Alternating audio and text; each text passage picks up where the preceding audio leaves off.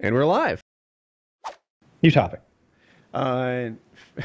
This one to me is actually a pro-Trump article. So what's happening is people are getting off of food stamps. Illegal immigrants are getting off of food stamps because they're afraid they're going to get deported. And the article to me kind of reads like, "Oh, isn't it a shame?" You know, these like, just so you know, like food stamps aren't actually tied to deportations. You don't have to be doing this, but they're like, yeah, I know technically, but I'm worried that I'm getting on a list. I'm an illegal immigrant who's getting food stamps, and I'm just going to stop taking food stamps because I'm afraid I'll get deported. And I think, good. Yeah. Good. It shouldn't no be fucking handouts for you, well, invader. stay on them if you want. It should be like, no, you're not a member of this country. You came here legally, and now you're siphoning resources from the general population. That's not fair. Yeah. And it's that sort of extreme leftism that makes it hard to get on board with the Democrats, right? Because they're literally like talking about the exact thing that a lot of us hate. It's this sort of handout society for anyone and everyone with their hands open. And I'm not a nationalist per se. But Jesus, at some point we do have to take care of our own. The people who are paying into the system should reap the benefits of that system. And then if there's a surplus afterwards, then good. We'll be all the more prepared to help the weak and the impoverished. But let's look out for ourselves, make ourselves as strong as we can, and then we'll just be more charitable than we ever could have been before. Yeah. The United States is insanely charitable. They give higher percentages of their income than any other Western nation, like by far. People here are very charitable for the most part. This is not charity, though. This is like you came here, you committed a felony by coming here illegally, and then you set up into our system and are now taking from it and not giving into it. And that's not the way countries work. You know, like you can't, if I went into Sweden or Germany or any other country and started getting benefits when I was there illegally and they found out, they would have every right in the world to say, get the fuck out of here. No, you can't be here. You're not allowed to be here. That's not how countries work. This isn't, 3,000 years ago before borders were drawn. Like, no, you can't do that. You got to leave Sweden. You're not here legally. Like, what do you feel like a leech? If you move to France and immediately sign up for some fucking bullshit program that like, because you suddenly fit into some category because you're a single man newly in this country and suddenly you qualify for benefits, wouldn't you just feel like a fucking cockroach? I feel like and a leech? I have to pay it back. Yeah. Like, you know what, Sweden? Invest in me. I get it. I just got here. You're helping me get on my feet, but trust me, I'm going to be an awesome taxpayer, someday. With that mindset, I can understand it. And what they should say is, come back when you are. Come back when you are. Well, I guess that was the invest in me part. Come back legally. I'm not going to get on my feet without being here, So I'll tell you what, 2 years of food stamps, then I'm going to pay you more than you ever paid me. Like that would be great if, like, you as an engineer are being brought into Sweden and they're like, yeah, we really want Mr. Gamertag. He's an engineer, or however they sound. I hate those people. And right there with the Irish. Those are the same people who will like talk down to us about like racial issues when they live in a vanilla country with like no. Only white Kyle, people. You backwards Americans, you don't even know what you're talking about. I met 3 black people last year, all of them from the United States, and they tell me horror stories of how they are treated. I've never met a black person here because we don't allow that. But if you ask any one of the 3 million white people who live in our tiny little country, they will tell you that you are all racist.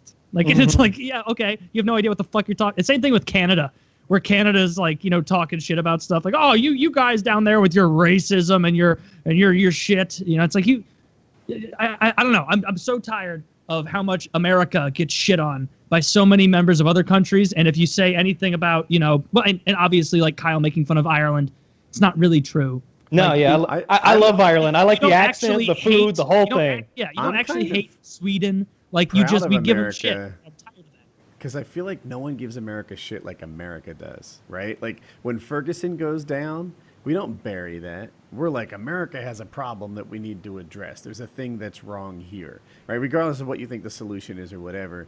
Other countries are like, no, we're awesome. What? Not fair. Don't pay attention to that over there. We don't have any troubles. Like, really? You got like suicide bombers? Oh, do you have any proof of the 1,200 people who were raped by migrants?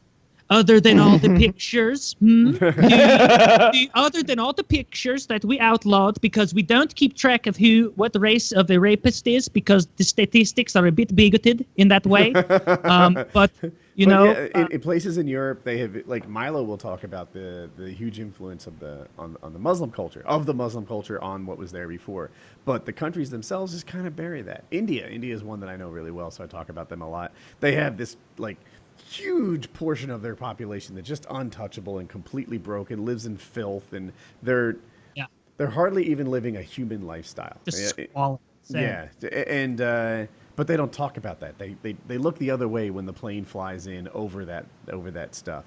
But America, if we have problems, we freaking put it on TV and make it a national debate, and so I like that about America. I feel like it gets some problems solved and when you put them on TV. Yeah. There's this old, I think it was maybe post-World War, I don't remember when it was. There's this, I found it. I fucking found it. Let me play a second of this to make sure I found it. This is really good. Yeah. So the way I remember it, this guy was a Canadian radio guy, and this is him on America. This is him talking about America, and it's very good. It's 5 minutes, but this is a strong way to close the show. This is a strong way to close out. Especially if you're American out there. Listen to this. I'm queued up at 0. Me too. 3, 2, 1, play. Do you guys have audio in the beginning? No. Okay. It's coming.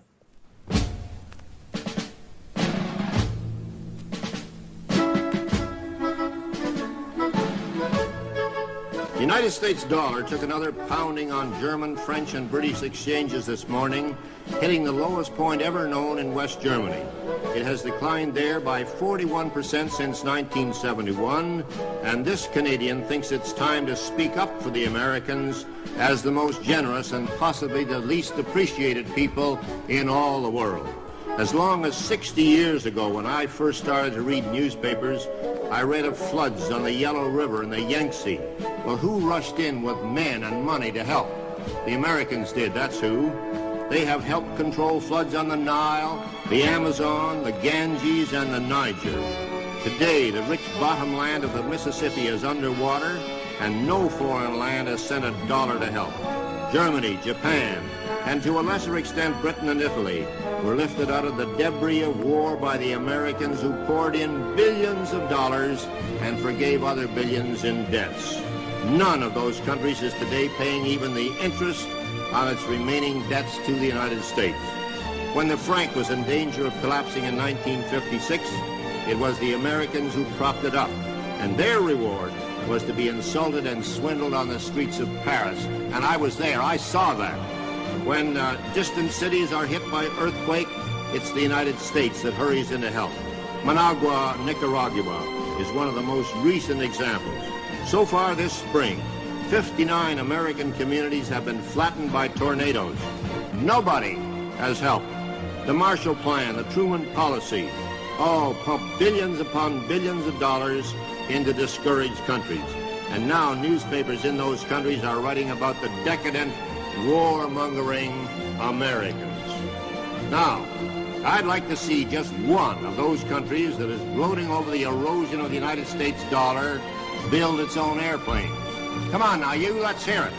Does any country in the world have a plane to equal the Boeing Jumbo Jet, the Lockheed TriStar, or the Douglas 10? If so, why don't they fly them? Why do all international lines except Russia fly American planes? Why does no other land on Earth even consider putting a man or a woman on the moon? You talk about Japanese technocracy and you get radios. You talk about German technocracy and you get automobiles. You talk about American technocracy and you find men on the moon, not once but several times, and safely home again. You talk about scandals and the Americans put theirs right in the store window for everybody to look at. Even the draft dodgers are not pursued and hounded. They're right here on our streets in Toronto. Most of them, unless they're breaking Canadian laws, are getting American dollars from Ma and Pa at home to spend up here. When the Americans get out of this bind, as they will, who could blame them if they said to hell with the rest of the world? Let somebody else buy the bonds. Let somebody else build or repair foreign dams or design foreign buildings that won't shake apart in earthquakes.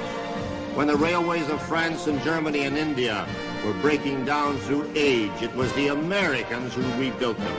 When the Pennsylvania Railroad and the New York Central went broke, nobody loaned them an old caboose. Both of them are still broke. I can name to you 5,000 times when the Americans raced to the help of other people in trouble. Can you name to me even one time when someone else raced to the Americans in trouble? I don't think there was outside help even during the San Francisco earthquake. Our neighbors have faced it alone, and I'm one Canadian who is damn tired of hearing them kicked around. They'll come out of this thing with their flag high, and when they do, they're entitled to thumb their noses at the lands that are gloating over their present troubles. I hope Canada is not one of these. But there are many smug, self-righteous Canadians. And finally, the American Red Cross was told at its 48th annual meeting in New Orleans this morning that it was broke. This year's disasters, with the year less than half over, has taken it all, and nobody, but nobody, has helped.